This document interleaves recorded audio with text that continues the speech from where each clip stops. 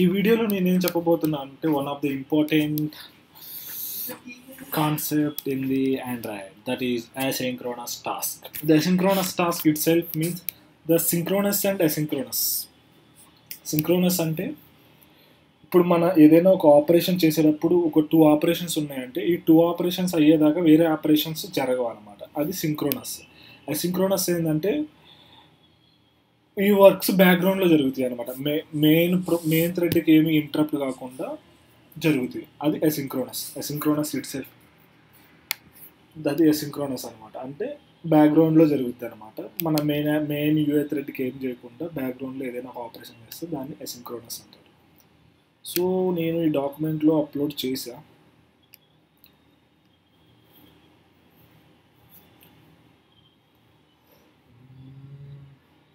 ఈ document link డిస్క్రిప్షన్లో ఇచ్చాను. దీంట్లో నేను అసింక్రోనస్ గురించి కొంచెం డెఫినేషన్ రాసాను. ఏదైనా బ్యాక్గ్రౌండ్ ఆపరేషన్స్ చేసి యూఐని అప్డేట్ చేయడానికి మనం ఇది వాడతాం అనమాట, అసింక్రోనస్ టాస్క్ని. మీకు ఒక డౌట్ రావచ్చు, మనం ఇది ఎందుకు క్రియేట్ చేయాలి, డైరెక్ట్గా నేను మెయిన్ థ్రెడ్ మీదే. మనకి తెలిసినట్టు ఎప్పుడైతే ఒక ఆండ్రాయిడ్ యాప్ రన్ అవుతుందో మనకు ఒక మెయిన్ యూఏ థ్రెడ్ క్రియేట్ అయిపోతుంది అనమాట. మనం ఎప్పుడైతే బటన్ క్లిక్ చేస్తామో, ట్యాప్ చేస్తామో, స్పిన్నర్ మీద క్లిక్ చేస్తామో అది మొత్తం మెయిన్ యూఏ థ్రెడ్ తీసుకుంటుంది.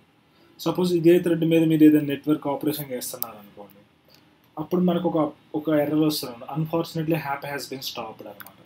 అంటే మీరు ఎప్పుడైనా ఆపరేషన్ ఏదైనా background operation greater than 5 seconds కన్నా ఎక్కువ మెయిన్ థ్రెడ్ మీద రన్ చేస్తే అప్పుడు మనకి యాప్ క్రాష్ అవుతుంది. అందుకనే మెయిన్ థ్రెడ్ మీద మనం ఆపరేషన్స్ ఎలాంటివి చేయకూడదు.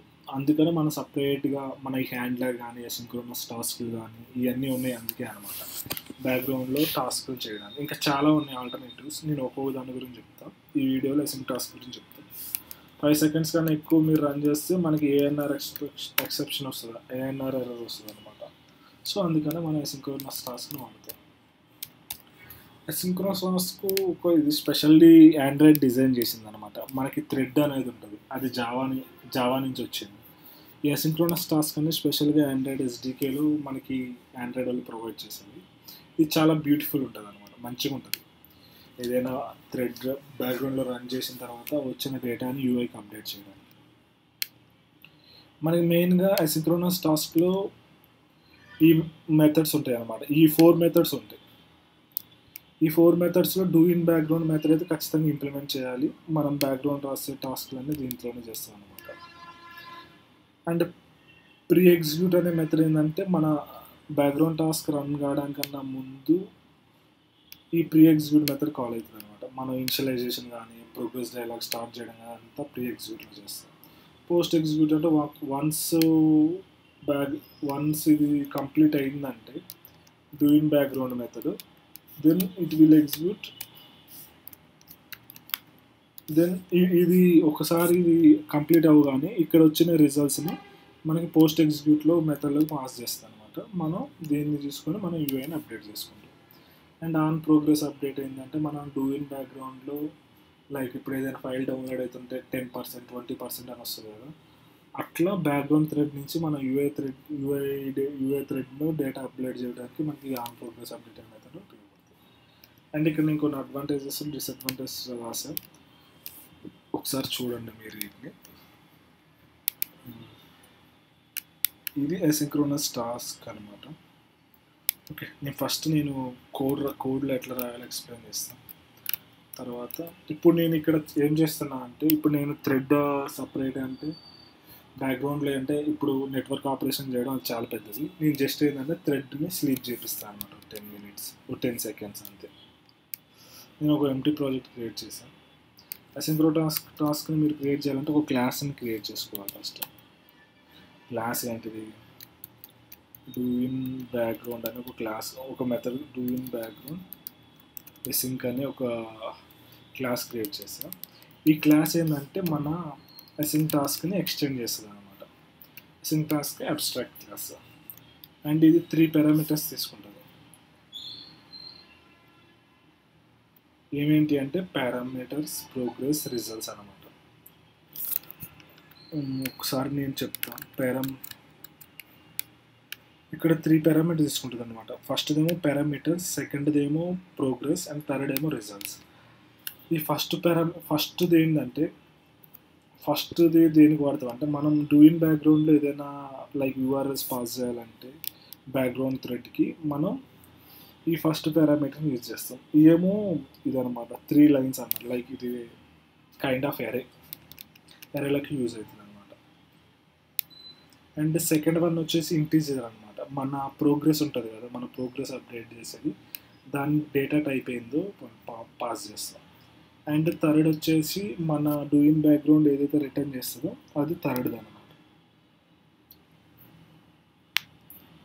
సో మీకు ఈ ఇమేజ్ చూస్తే అర్థమవుతుంది. ఫస్ట్ పారామీటర్ ఏమో డూయిన్ బ్యాక్గ్రౌండ్కి ఇన్పుట్, సెకండ్ పారామీటర్ ఏమో మన on progress అప్డేట్కి type of data అది షో చేసేది. థర్డ్ వన్ వచ్చేసేమో మన డూయిన్ బ్యాక్గ్రౌండ్ రిటర్న్ అనమాట. ఇప్పుడు సపోజ్ మనం ఒక నెట్వర్క్ కాల్ చేస్తుంటే మనకి రిటర్న్ ఏమొస్తుంది, స్ట్రింగ్ వచ్చింది అనుకో, అప్పుడు అది స్ట్రింగ్ డేటా టైప్ అయిపోతుంది అనమాట. ఇది 3 పారామీటర్స్. ఫస్ట్ వచ్చేసి మీ ఇష్టం. నేను ఇక్కడ నా కేసులో నాది ఇంటీజర్ అనమాట. నేను ర్యాపర్ క్లాస్ ఇస్తున్నాను, డైరెక్ట్గా ఇంటీజర్ డేటా టైప్ ఇవ్వట్లేదు. ఎందుకంటే నేను బ్యాక్గ్రౌండ్లో చేసేదానికి నాకు కావాల్సిన ఇంటీజర్ డేటా టైప్. అండ్ సెకండ్ది ప్రోగ్రెస్ కదా, ఇది కూడా ఇంటీజరే. అండ్ థర్డ్ వచ్చేసి స్ట్రింగ్ అనమాట. జస్ట్ మీరు స్ట్రింగ్ అయినా పెట్టుకోండి, లేకపోతే బులియన్ అయినా పెట్టుకోండి, ఏదైనా పెట్టుకోండి మీ రిక్వైర్మెంట్స్ ప్రకారం. వన్స్ ఇది క్లిక్ చేసిన తర్వాత ఇక్కడ మనకి ఎర్రర్ లైన్ చూపిస్తుంది అనమాట. ఇది అబ్స్ట్రాక్ట్ క్లాస్లో ఖచ్చితంగా ఒక మెథడ్ ఇంప్లిమెంట్ చేయాలి. చెప్పా కదా, డూయిన్ బ్యాక్గ్రౌండ్ మెథడ్ ఇంప్లిమెంట్ చేయాలి. అండ్ దెన్ ఏం చేయాలి తర్వాత, నాకు ఈ బ్యాక్గ్రౌండ్లో నేను ఆపరేషన్ ఏం చేస్తాను, థ్రెడ్ని స్లీప్ చేపిస్తాను అనమాట 5 seconds. లైక్ యూజర్ ఎన్ని సెకండ్స్ ఇస్తే అన్ని సెకండ్స్ స్లీప్. నేను ఈ డేటాని యూజర్ నుంచి తీసుకున్నాను, లైక్ స్లీప్ 6 అని పెట్టి ఇంటీజర్. దీని నుంచి డేటా తీసుకోవాలంటే ఎట్లా అంటే 0. ఇది అరే అనమాట. దాని నుంచి ఫస్ట్ పారామీటర్ డేటా అని తీసుకుంటాం. నేను చెప్తా ఇది ఎట్లా చేస్తారు. నేను 10 secondsని ఇక్కడ ఇస్తాను.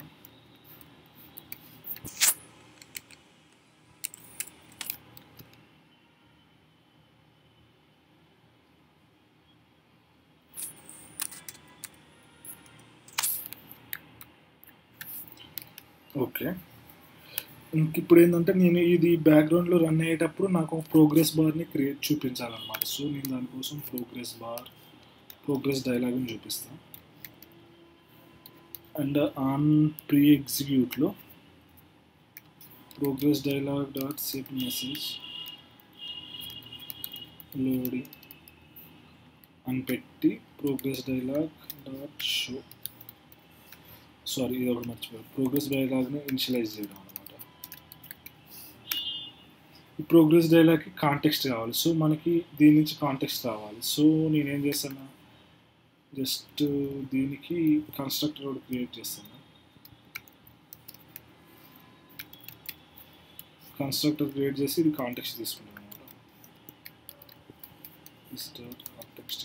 కాంటెక్స్ట్ అదే కాంటెక్స్ని ఇక్కడ పాస్ చేస్తాను. ఆన్ ప్రీ ఎగ్జిక్యూట్లో షో చేస్తున్నా, ఆన్ పోస్ట్ ఎగ్జిక్యూట్లో అంటే ఇది ఈ బ్యాక్గ్రౌండ్ టాస్క్ రన్ అవ్వడానికన్నా ముందు ఇది ఎగ్జిక్యూట్ అవుతుంది అనమాట. వన్స్ ఎగ్జిక్యూట్ అయిన తర్వాత నేను ప్రోగ్రెస్ బార్ని తీసేయాలి. అప్పుడు మనం రాసే మెథడ్ అనేది పోస్ట్ ఎగ్జిక్యూట్. అప్పుడు నేనేం చేస్తాను, ప్రోగ్రెస్ డైలాగ్ డాట్ డిస్మిస్ అని ఒక మెథడ్ ఉంటుంది, దాన్ని క్లోజ్ చేస్తాను. మనం ఆన్ ప్రోగ్రెస్ అప్డేట్ని చాలా తక్కువ వాడతాం. అండ్ ఆన్ ప్రోగ్రెస్ అప్డేట్ అనేది ఎప్పుడైతే యూఐని అప్డేట్ చేయడానికి యూజ్ అవుతుంది.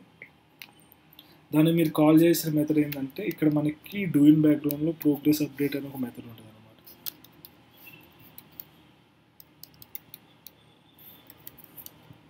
ఆన్ ప్రోగ్రెస్ అప్డేట్ అని ఒక మెథడ్ ఉంటుంది.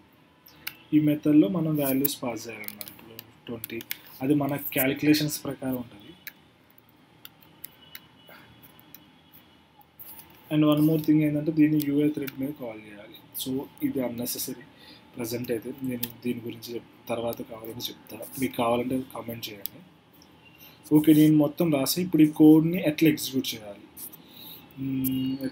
చేయాలంటే నేను ఒక మెయిన్ యాక్టివిటీలో ఒక బటన్ పెడతాను. wrap text start async.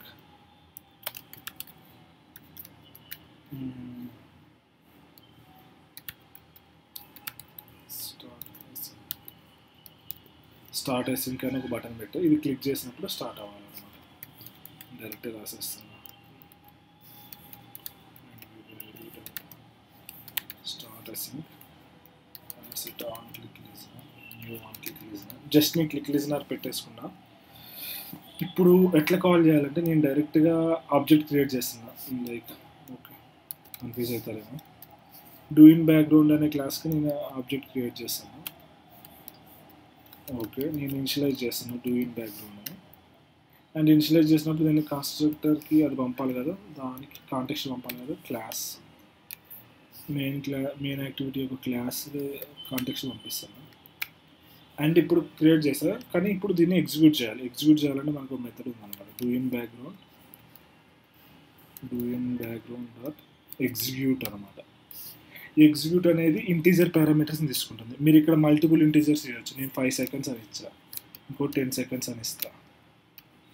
అంటే ఇప్పుడు మీరు సెకండ్ ఇట్లా మీరు ఎన్ని అయినా ఇచ్చుకోవచ్చు అనమాట. ఇది లైక్ ఎరే లెక్క అనమాట. మీరు ఎన్ని కావాలంటే అన్ని ఇచ్చుకోవచ్చు. మీరు వీటిని యాక్సెస్ చేయాలంటే మీరు ఇక్కడ ఇంటీజర్ ఉంది కదా, ఇక్కడ ఇంటీజర్ ప్లేస్లో మీకు ఎన్నో పొజిషన్ వాల్యూ కావాలంటే అన్నో పొజిషన్ వాల్యూ పెట్టేసుకోవచ్చు ఎట్లా. కానీ ఇప్పుడు నా కేసులో నేను ఏంటంటే ఓన్లీ జస్ట్ 5 seconds అనమాట. సో మీరు ఇక్కడ గుర్తుపెట్టుకోండి, ఇది ఇండెక్స్ ఉన్నాయి కదా, మీరు ఏదైనా తప్పిస్తే అరే out of bound index exception వస్తుంది kind of. So okay run చేద్దాం ఏమొస్తుందో చూద్దాం. నేను రాసింది ఏంటంటే అసైన్ టాస్క్ తీసుకున్నా, ప్రోగ్రెస్ డైలాగ్ని చూపిస్తాను. ప్రోగ్రెస్ డైలాగ్ని ఆన్ ప్లే ఎగ్జిక్యూట్లో చూపిస్తాను. డూ ఇన్ బ్యాక్గ్రౌండ్లో థ్రెడ్ని స్లీప్ చేస్తాను అనమాట. ఎన్ని సెకండ్స్ కావాలంటే అన్ని సెకండ్స్. సారీ ఇక్కడ నేను ఇది ఇవ్వాల్సింది 5000, ఎందుకంటే ఇది మిల్లీ సెకండ్స్ కదా.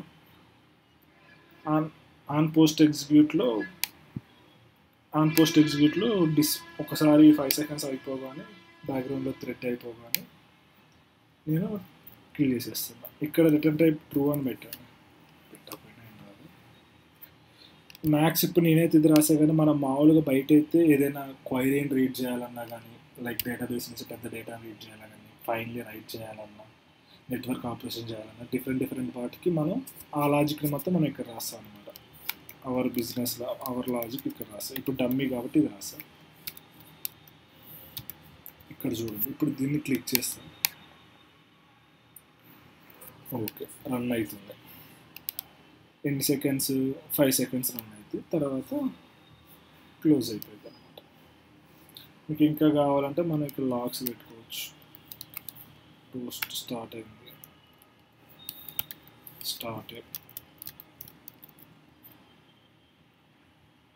ఎండెడ్ అని డైలాగ్ మీరు ఇట్లా పెట్టుకోవచ్చు. ఇది అసింక్రోనస్ టాస్క్ గురించి. మీకు ఇంకేదైనా డౌట్లు ఉంటే నాకు మెసేజ్ చేయండి, నేను చెప్తా. కామెంట్ చేయండి.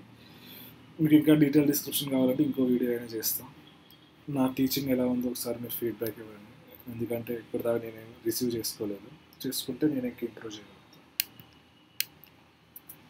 స్టార్టెడ్ అని పడ్డది కదా, 5 seconds తర్వాత ఎంటెడ్ అవుతుంది అనమాట. ఇది అసింక్రోనస్ టాస్క్ గురించి. Thank you. Happy coding.